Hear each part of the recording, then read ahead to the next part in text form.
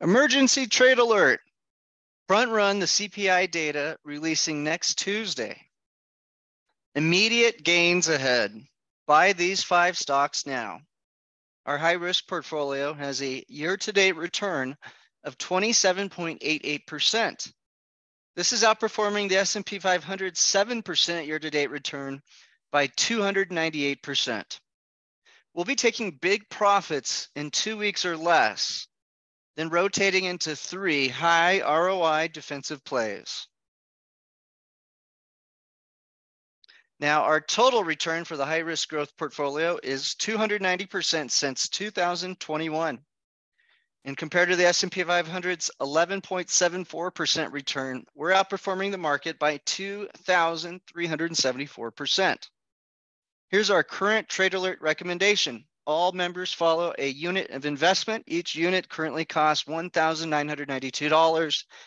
If you're a member and you're getting our emails, just go to your email and click the link. You can log into the membership area, type in how much money you want to invest, and it'll automatically calculate out the ratios. Currently, the ratio is 20 shares of UVXY, our crash insurance product, coming in just below 5% of the portfolio. We're long treasuries on the long end, betting that interest rates will fall for the next 2 years.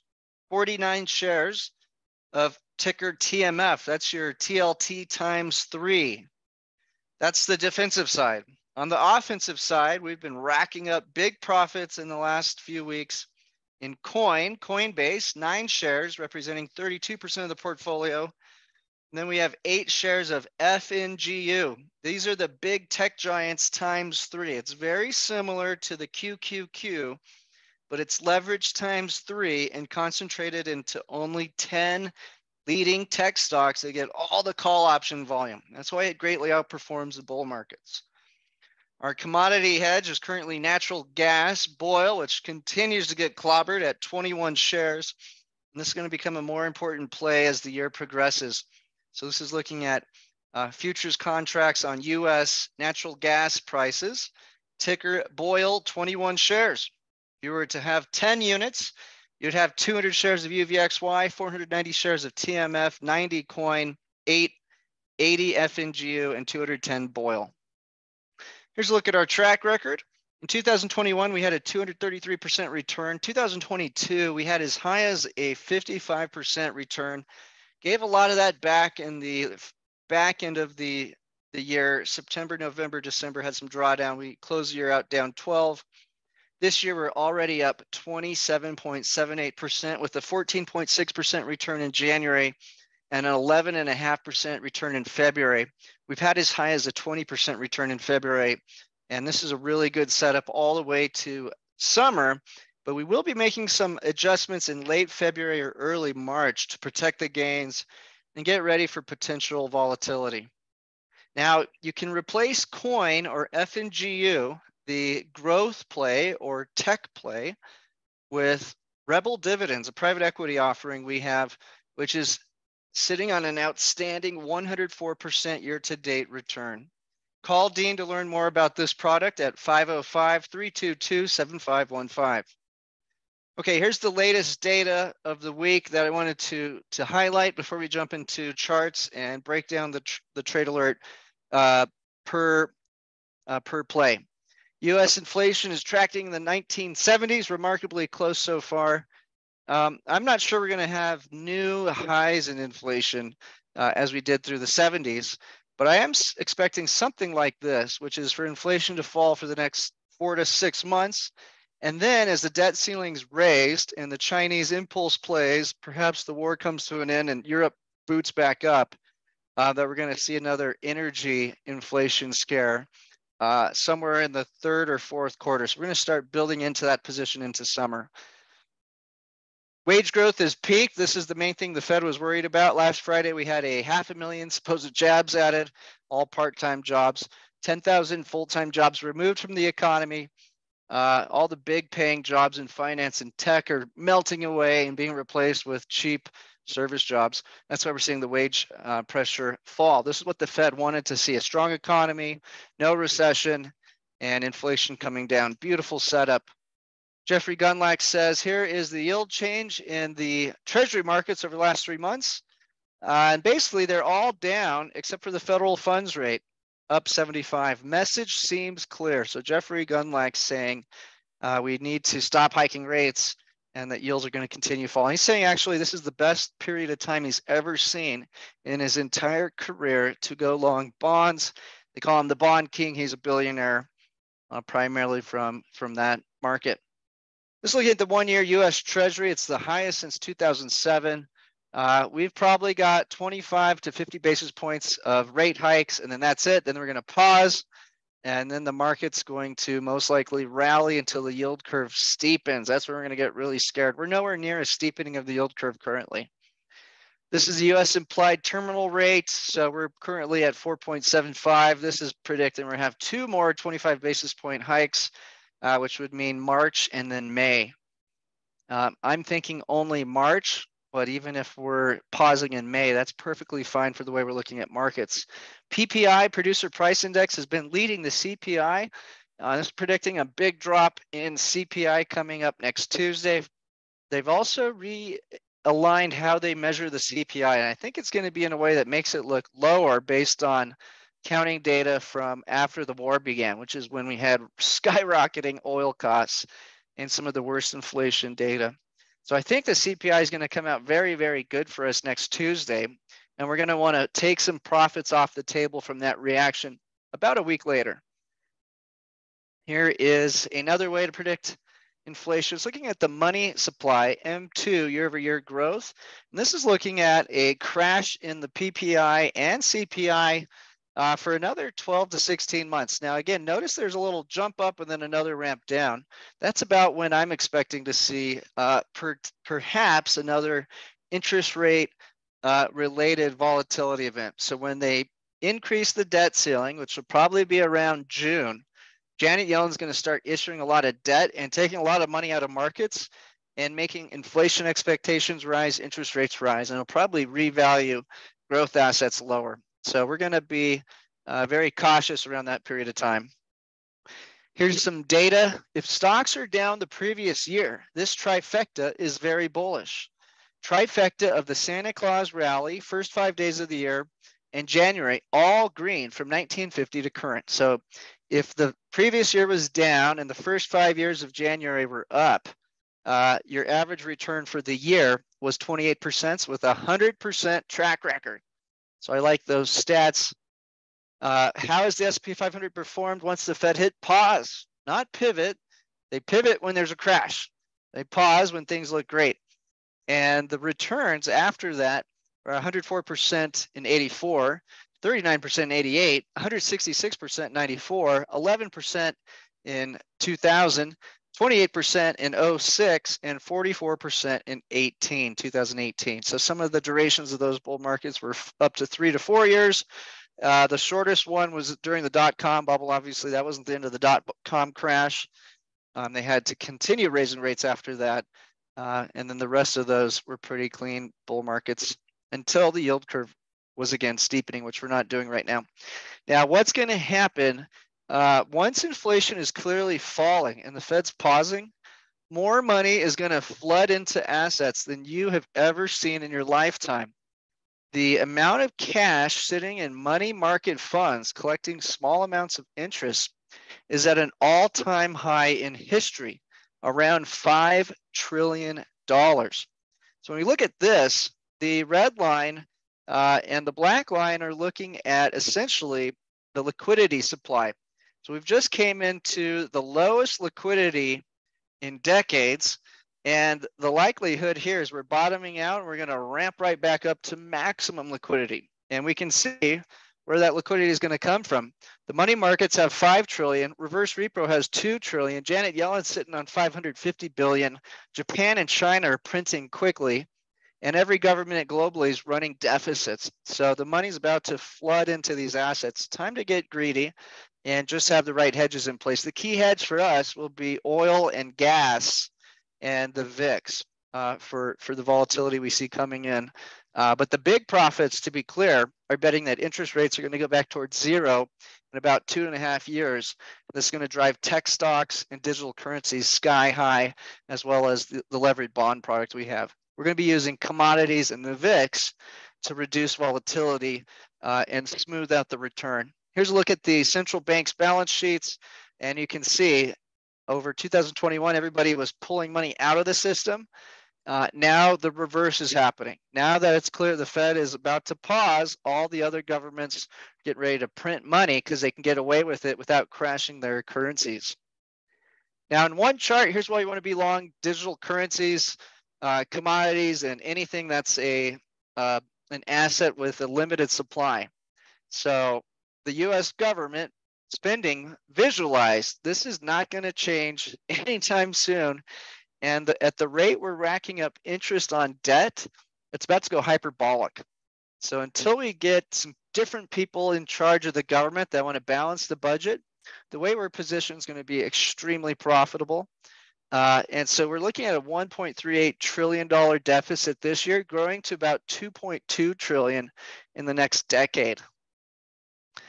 Now, the China reopening seems to be mostly on the internal side, not a big manufacturing boom, because we're looking at these metals, and the main one that they manipulate higher due to demand is copper. And you can see copper's been rolling over since the bounce in January. So until we see copper really starting to perk back up and skyrocket to the upside, pretty darn confident that deflation will be the theme, and that we want to be long growth via coin, ETHE, GBTC, FNGU, TMF. Those tickers are going to do the best. Once we think inflation's coming back and the economy's running hot, which again, I think we'll be able to spot in an instance by watching copper, we'll start to get more bullish on the commodity plays via NRGU, oil, and then potentially the UVXY in case we think it's going to upset the bond market. Another look at the Chinese opening in the German and Japanese exports. Nothing crazy here. So there's no big boom coming out of China that's going to cause inflation currently. The Fed typically paused or started to cut when ISM fell below 50 in the past. We've done that. So we're right at that pause moment. I think they'll do 25 basis points next month and then probably pause if the labor market cools off a little bit. Secretary Janet Yellen says our economy added over 500,000 jobs last month. We're seeing the lowest unemployment rate in more than 50 years. And I see a path for our economy to remain strong as inflation continues to decline. Goldilocks situation here. Yield curve versus economic cycle indicators. So yield curve, the 10-year minus the 2-year in black, and the unemployment rate in blue. Just to be clear, all the recessions are marked by fast rising unemployment. That's just not happening. There's no signs of that happening. We have Goldilocks conditions that are absolutely perfect for markets right now. When the yield curve starts to steepen and the unemployment rate starts to rise, that'll be our signal to get out of stocks and go all in on bonds, UVXY, and get ready for a crash. I think we're at least 12 months out from that. Goldman Sachs now says 25% odds of recession in the next 12 months, well below consensus. That's what I see as well. Two things to be concerned about. Used vehicles, which was leading the inflation front and then also leading the crash, had a bounce back, the highest jump in a month since something like 2 years. So could just be a small bounce. We'll keep a close eye on that. Another place we've seen some stability coming in is the housing market. We've seen a little bit of price stability there, which is good. We don't want to go into the Great Depression because the Fed's hiked rates. And so far, it looks like they've done a great job on killing the inflation without killing the economy here. Now, the big run up has been short covering. Treasury market has huge shorts in it still that haven't been beat out. And that's because the economy looks really strong. So people are picking stocks over bonds right now. Here's the aggregate Treasury net spec positioning. If the Fed overdoes the tightening, yields are going to collapse, the economy is going to collapse, and Treasury is going to skyrocket. So we want to hold on to this position. In the safe growth portfolio, it's over half the portfolio. In the high risk, it's a quarter. There's still about $2 trillion of personal savings that was handed out from the government during the lockdown period. So even though we're seeing credit cards jump up, we're starting to see some more non-payments on the bottom portion of the used car market. Overall, credit looks really good. The amount of credit the bottom half of the population is holding in the wealth perspective is only about 25% of their total net worth. So it's not at extreme levels. During the lockdown era, it was up in the 40% range. So still lots of room for credit to grow, lots of savings, tons of money in the market, and we've got everybody grabbing a job. Maybe it's 2 jobs, but they're still getting these bills paid. Okay, let's go through the portfolio one by one. Coin in the last month is up 79%. We nailed it on that one. Over the past year, it's down 63%. Huge room to go up on coin. ETHE, one of our favorite plays, up 31% in the last month, down 42% in the past year. Has to break above 4,500 to get to new highs. If you bought and held through every rally and every crash from conception, you're sitting on 122,000% return on our favorite growth asset, which Rebel Dividends gives you 3 times leverage into. And again, this is just the main reason why we like digital currencies. We're looking at the unstoppable debt growth globally, sitting at $252 trillion. From the 70s, it was only 100 trillion. So in another 50 years, we're going to be at least $500 trillion of debt, maybe close to 1,000 trillion. I don't even know what the name for that is. This is the government's own projection of its deficit in the next decade, going from 1 trillion. And again, this is underestimating it because the latest data is predicting 1.3 trillion for 2023, growing to 2.3 trillion by 2032. Where's the deficit money coming from? Printing cash. The bull cycle for bonds and digital currencies is looking to peak out just on time in 2025. This is predicting BTC hitting $200,000 this cycle. So again, if you want to get involved with our program, call Dean now at 505-322-7515.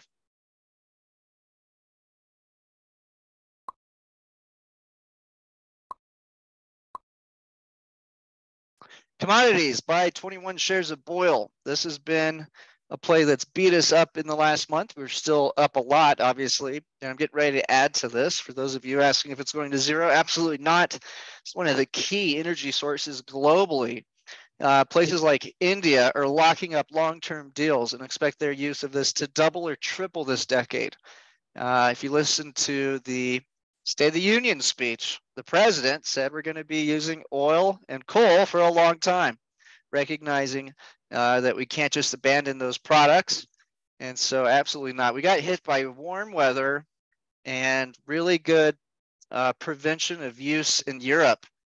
They were scared they're going to freeze this winter, so they shut down the manufacturing industrial sector, and they put all sorts of restraints on their populace to reduce this usage. But now it's at cheap prices, perhaps prices that are unprofitable for the producers.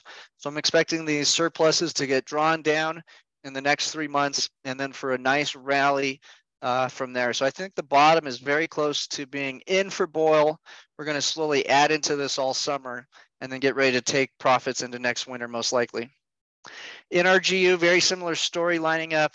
Waiting to watch copper. Once we see copper stabilize and start going up quickly, that's going to be the leading indicator telling us to go much more aggressive in Boyle and NRGU. So really paying attention to that. But NRGU, you can see, has had nice upward trend, a good pullback. Just being a little more patient to get that back in the portfolio. NRGU is the 10 U.S. oil and gas companies times 3, while Boyle is playing spot price futures in LNG in the US. So you're playing around with futures contracts. That's why the price goes skyrocketing up or down so quickly, because it's a leveraged futures product. Here's a look at oil. We can see in the last month, it's had a run up, a crash, and somewhat of a recovery. But in the last year, it's down 9.5%. So it's still trying to stabilize that price in the 80 to 90 range. So we're being patient on that. If there's going to be a big stock crash, it would most likely be due to nuclear war in Europe, which is unfortunately heading that way. Our president promised we'd never send tanks. Now we're sending tanks. Next thing you know, they'll be sending jets. So that's definitely something very concerning. More likely would be a risk of an inflation run up in the second half of the year. If we see the inflation running back up, that's going to upset the bond market and create another leg down, depending on how bad that inflation is. So UVXY is pretty cheap, and we'll start adding to that again as we haven't touched it for a long time, maybe a year now. It's UVXY is cheap at 507. It's down 18.5% in the last month. It's down 69% in the last year. In the lockdown, when the whole world freaked out and the S&P 500 fell 25% in a month, UVXY went up 1,000%. So if you have 10% of your account in at the bottom of a rally in this asset of that magnitude, the rest of your portfolio could go to zero and you'd be even, because 10% times 1,000% turns into a doubling of your total account, or back to even. Okay, this is the 2008 analog leading into the 2009 crash. We had a spike in volatility, came back down, and then you got the big fear. So again, I don't see this happening this next 2 quarters, but if we start to see copper going up too quickly, that could be a sign of issues ahead. Or if we saw wages rising too quickly again, or something of that nature.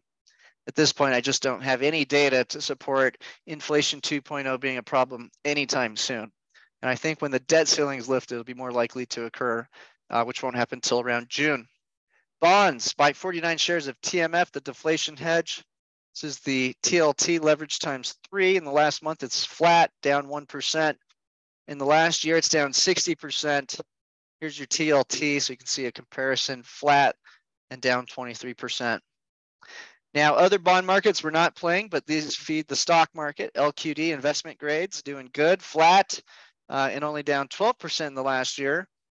The junk bonds flat in the last month and down 8% in the last year. So we're seeing the bond market stabilizing. That's why we're getting such a good rally in financial assets. Now, on these charts, it's the opposite. So you see these charts going up. That means the bond market's losing value. The 3-month is up 2% in the last month, and it's up 1,174% in the last year. So that's why we had so much problems last year. But as you can see, it's flatlining now in the last month. In the last year, it's crashing. Up means it's crashing. Flat means it's stabilizing. The 2-year, similar setup. Actually, a little bit of a rise on the 2-year. That's because the 500,000 jobs print pissed off the bond market. But again, that report's a little funky with people working part-time jobs, total jobs, full-time jobs decreased, and wages are falling. So overall, I think that was more of a bullish print, but the bond market certainly repriced. You can see it jump from 4.1 to 4.45. So predicting higher rates ahead from the Fed. Over the past year, it's up 196% and hitting new highs just in the last few days. The 10-year is saying we got problems ahead if they keep doing this. So the 10-year and longer ones have better data. Flat over the last 5 days, 2% return the past month, and over the last year, only up 64%. On the 30-year, it's actually flat over the last month. So the longer you go in the duration spectrum, the less crashing we're seeing. So it's really the front end predicting the Fed's going to force rates higher via the federal funds rate. Lumber futures down 62% in the past year. Copper futures, here's that chart. So you can see it started off hot with the China news and it's rolled over already. So until we see this really rocketing to the upside, not a lot of reasons to think the CPI is going to go against us being long tech and digital currencies. Baltic Dry Index down 69%. That's cost of shipments of commodities across continents back to historical levels. Wheat futures, we are seeing some problems there. So definitely some food shortages. But to mix that headline up, the big meat producers are having too much meat right now. So protein inflation is not there, although we're seeing 2% gain in wheat over the last month. Over the last year, it's down 4.8%. This is the yield curve inverted by 0.8.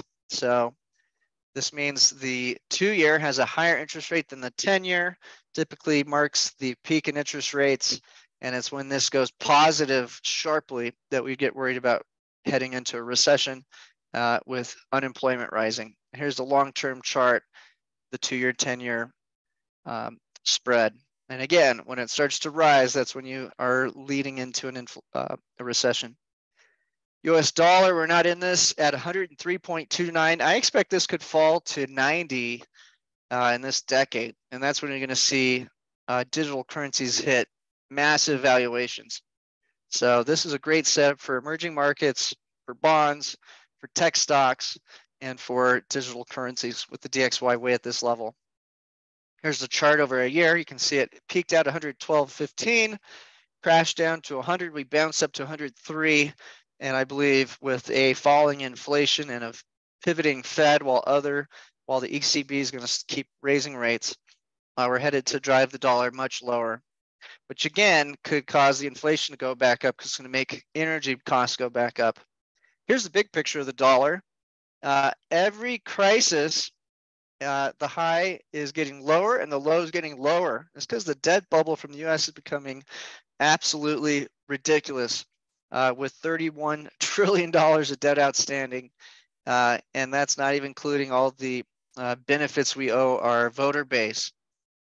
So this is the big trend. And we're talking about massive profits in things like BTC, ETH, hitting 90 on the DXY.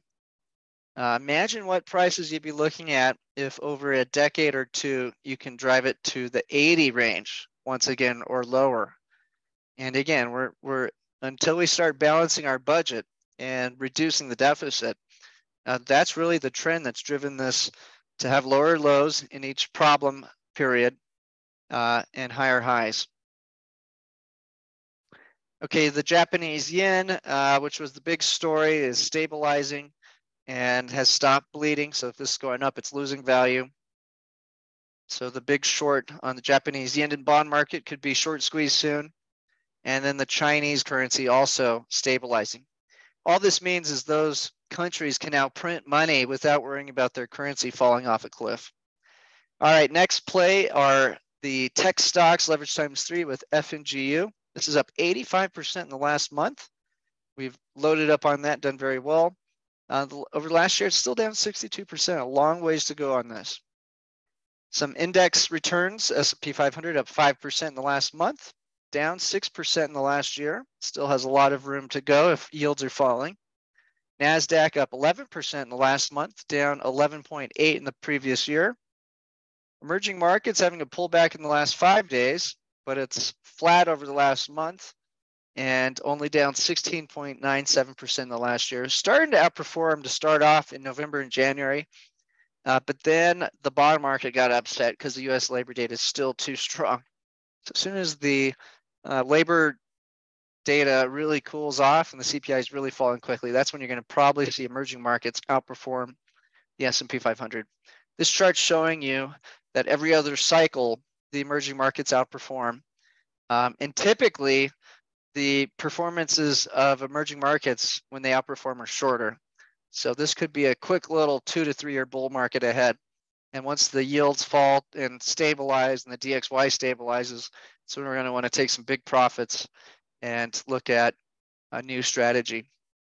Europe up 3% over the last month and only down 6% over the last year. What war? Uranium we're not in right now, but we could be getting back into it this summer. Safe growth, most likely 1% return in the last month and flat over the last year. Rare earth metals, lithium for batteries, up 9.9% in the last month and down 11% in the last year. Probably another summer play. We're not in it currently. Some of the big players, Amazon up 12% in the last month, but down 34% in the past year. So a lot of room to go still. And again, what we're really predicting is yields fall, which makes the valuation of stocks go up. 14.5% return on Apple in the last month, down 10% in the last year. Alibaba down 5% in the last month and only down 13% in the past year. So it's stabilizing. Again, it needs that dollar to fall for it to really rally. Baidu, another Chinese conglomerate, up 14.9% in the last month, down 4.5% in the last year.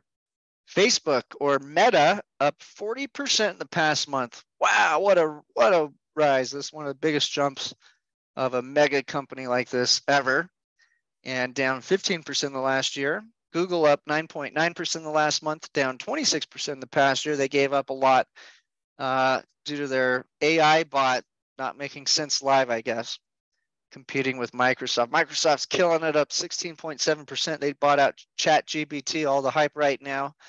And you can see it's only down 8% in the past year now. Netflix up 13% in the last month, down 7% in the last year, just screaming up since last summer.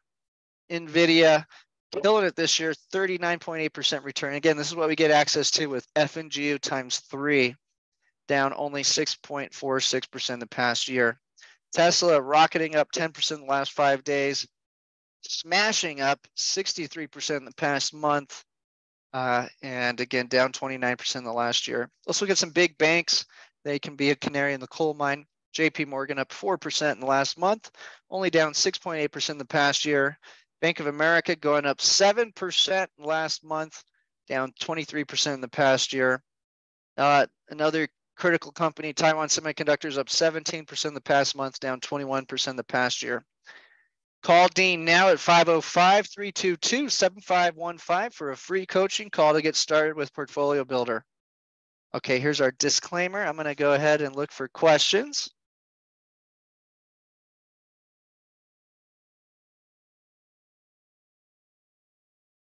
Okay, so UVXY is not in my husband's 401k. I would try to build that position out in a cash account the best you can. Do whatever it is you need to do to get that money to maintain the UVXY position in a cash account. There's no alternative in an inflationary environment.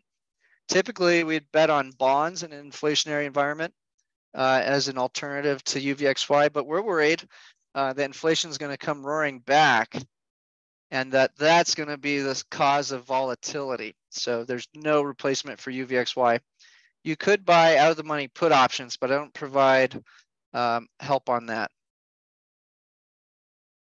UVXY is like out of the money put options that are rolling over on a weekly basis. That's why it loses value so quickly, because you're going to get extreme returns if there's high volatility.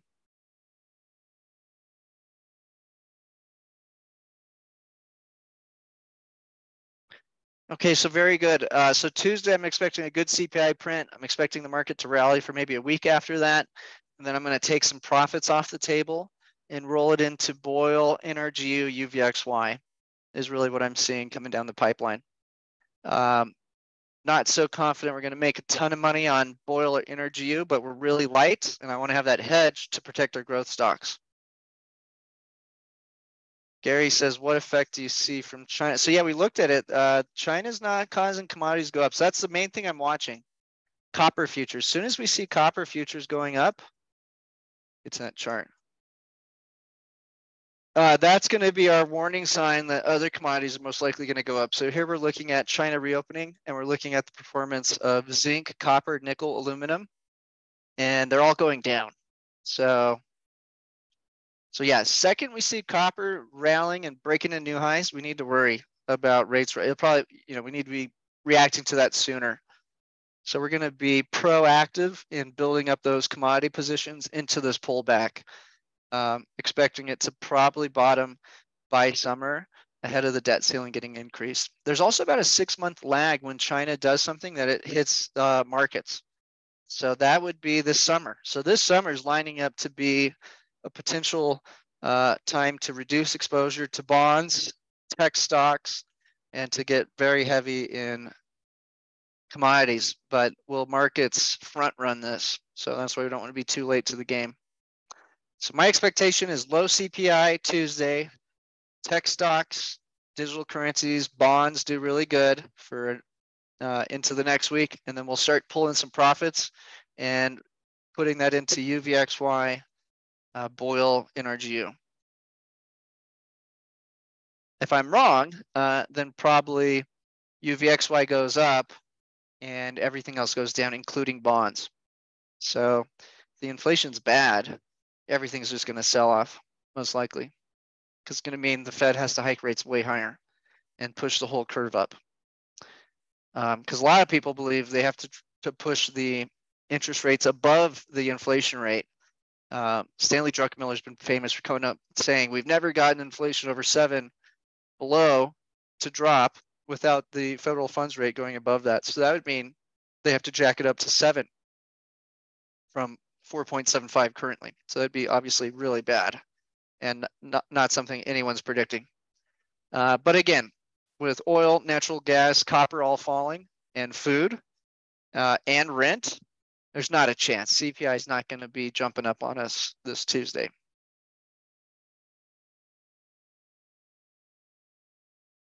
Okay, beautiful, guys. So remember, we have a dividend and webinar for Rebel dividends coming up. This can replace your, it replaces the triple Q, it replaces FNGU, it replaces coin, ETHE, GBTC. All of those can be replaced with Rebel dividends and get far better returns with the weekly dividend. What it doesn't replace are your bonds, TMF. It doesn't replace your oil, it doesn't replace your NRGU, and it doesn't replace your UVXY. Those ones you need to keep in your stock trading account. Beautiful. So I'm continuing to try to get the presentation as concise as possible and not have too much repetitiveness. So we slimmed it down quite a bit. I can still see a few more slides I'll probably slim out next week. But yeah, I think we'll be taking some profits, not all. We're not going to sell all of our positions in tech in 2 weeks. We just want to rebalance and get that exposure much less. I'm actually thinking around summer is when the tech rally is going to fade away for a short period of time due to the debt ceiling increasing and the Chinese credit impulse coming back on, and potentially Europe coming back on if there's a truce in Europe. So we'll see how that escalates or de-escalates. Okay, beautiful. Well, thank you guys so much, and we'll see you back next week.